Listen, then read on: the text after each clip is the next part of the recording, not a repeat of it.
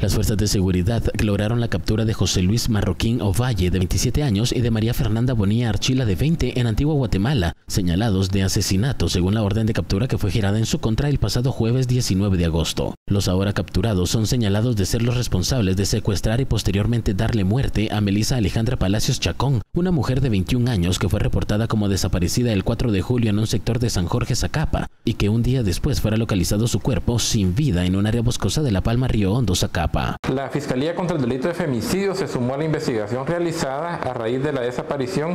de la señorita Melissa Alejandra Palacios Chacón el día 4 de julio del año 2021, cuyo cuerpo apareció al día siguiente, es decir, el día 5 de julio del año 2021, en jurisdicción de Río Hondo, Zacapa, lugar donde se procesó el escenario criminal. Se ampliaron las diligencias de investigación.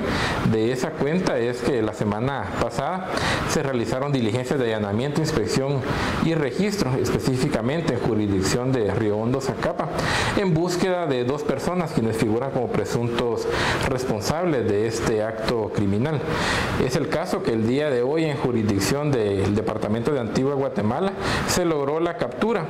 de estas 2 personas quienes responden a los nombres de María Fernanda Bonilla Archila y José Luis Marroquín Ovalle. Ellos fueron detenidos por la Policía Nacional Civil en un operativo realizado en coordinación con esta fiscalía